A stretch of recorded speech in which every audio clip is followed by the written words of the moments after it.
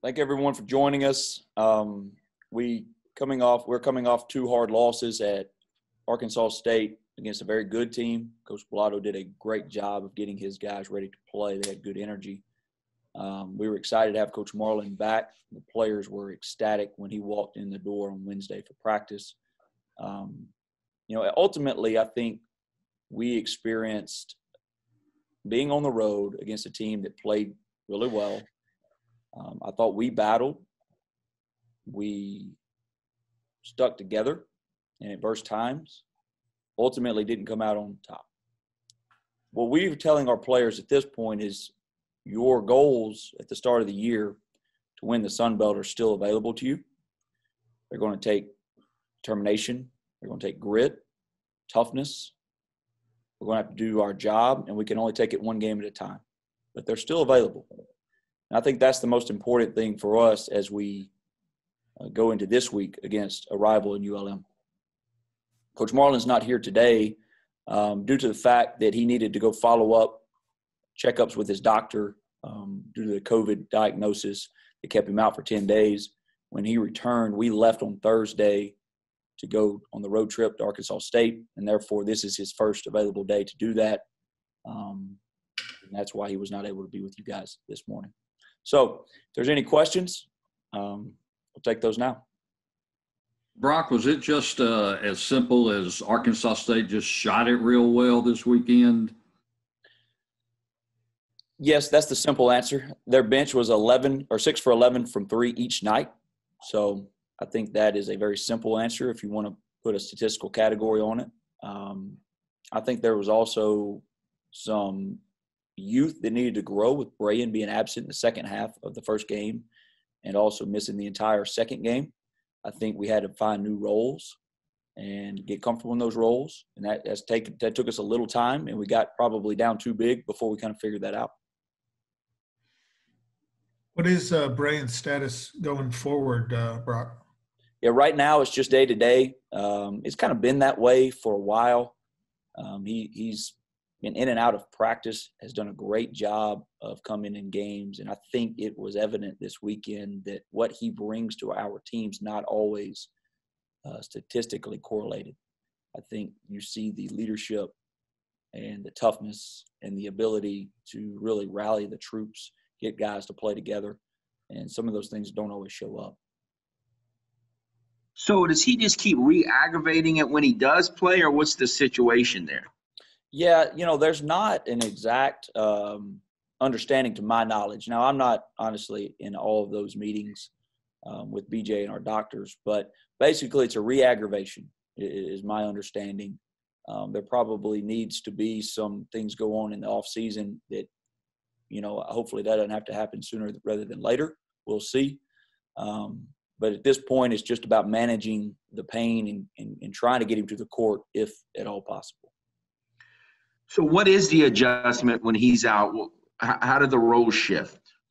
Yeah, it's interesting because our point guard position, with Ragin and Trajan out, it goes to one of probably three players, maybe four, that their best attributes are probably scoring the ball and attacking the rim, where Ragin and Trajan were more facilitators, could set guys up.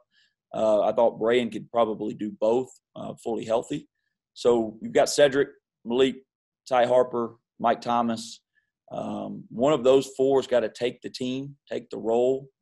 I think right now you're probably looking at what we did on Saturday night was Malik and Cedric took that dual role, Malik probably being more the point guard, so Cedric could get some looks off the ball as well since he's shooting the ball so well. And I think that's what we're going to be diagnosing as we go forward, who gives us the best chance to win at that lead guard spot.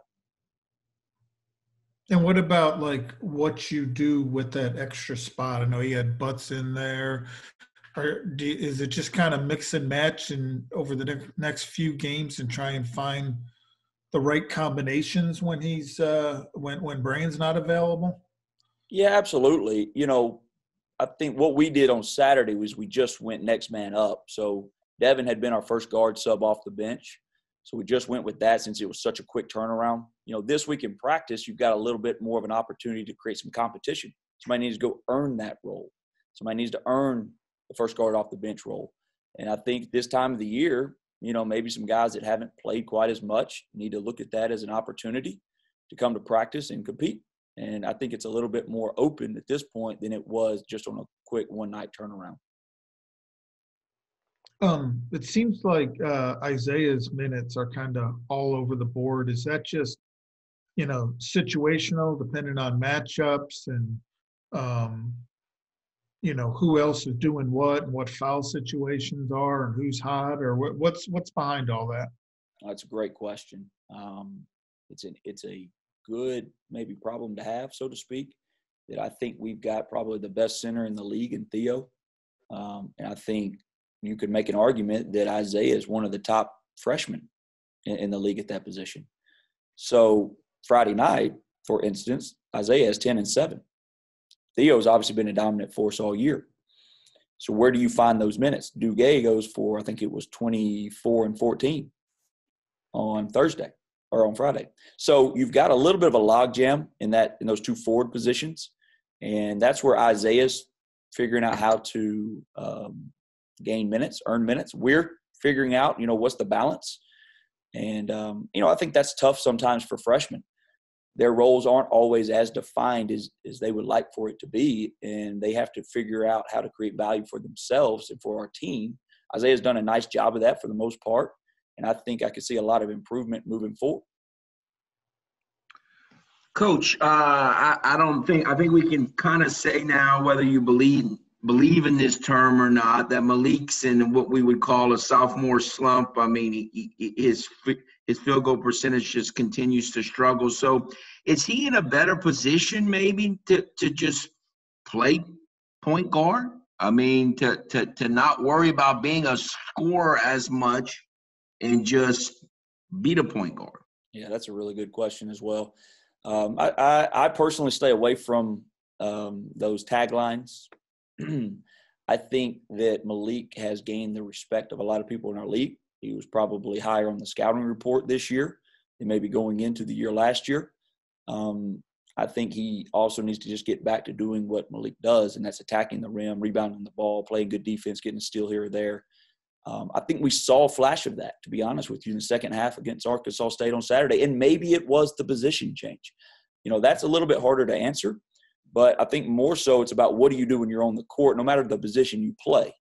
And I think that's a learning curve a little bit for all players, is you come in unknown, kind of get to just play. People start figuring out what you do well, what you don't do as well, so they force you to do the not as well things. And now Malik's figuring out, hey, how do I get back to doing what I do well, even though they're trying to take that away?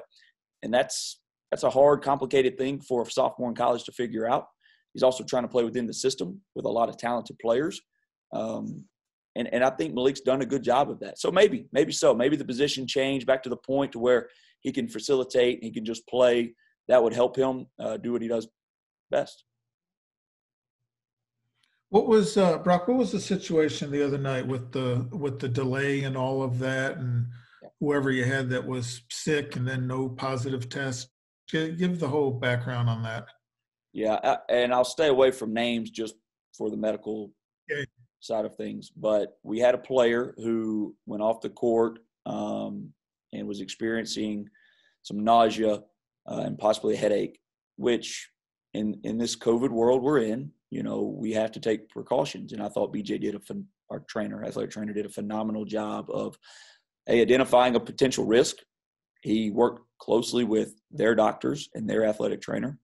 They decided that a COVID test would need to be done to ensure that it either was or wasn't the cause. So because of that, coming out of halftime, there was a slight delay just to get that information.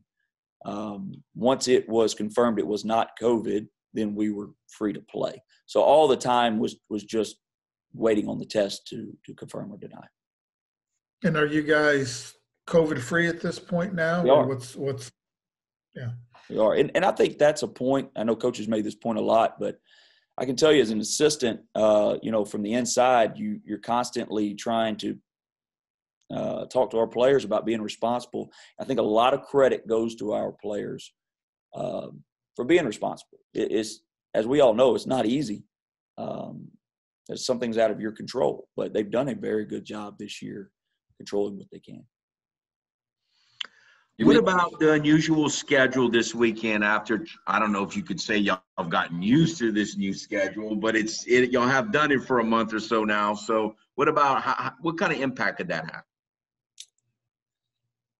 I don't think it'll have a ton of impact. It might be good to have a day off to rest, because I can tell you the back-to-backs are somewhat, difficult on everyone's body. The travel might be the interesting part, because we've been staying, and a lot of these new guys in our program haven't had to travel in between games. So that's going to be relatively new to them.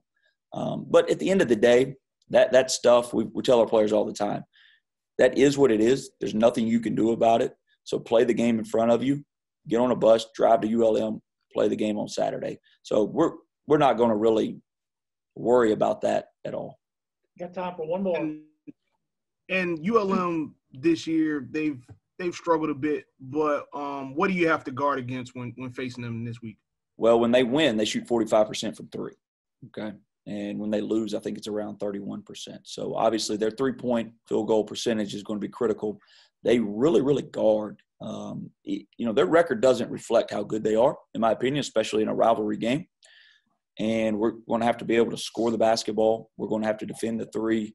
And ultimately, and it's like we told our team this week, look, if you want to achieve the goals that you've set out to, that you've put yourself in a position to do with 3 weeks left, then we're going to respect everyone and fear no one.